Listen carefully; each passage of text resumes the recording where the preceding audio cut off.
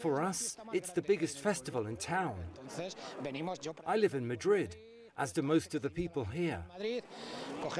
We take holidays to come to the celebration. It means a lot to a Bartolo, this party. It has Celtic origins. It consists of placing bonfires throughout the village with a wet broom. That's why it smokes so much. And it is celebrated in honor of Saint Anton, who is supposed to be the patron saint of animals. This serves to protect, purify and free animals from epidemics.